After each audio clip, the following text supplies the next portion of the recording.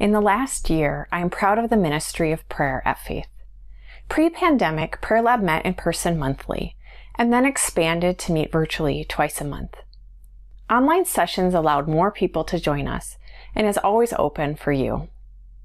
Our existing email prayer chain also increased its reach, with its leader, Jennifer Toltzman, sending prayer requests and updates every day to our mighty prayer group. Our faithful leaders continue to lift up prayers for our community and our world. And finally, Prayer Lab Minute has become a beloved part of our communal worship. Thank you for trying new things, for practicing these ideas on your own, and for sharing your stories. There is power in our praying together, even if we aren't physically gathered. Thank you. Thank you, Faith, for your commitment to the power of prayer.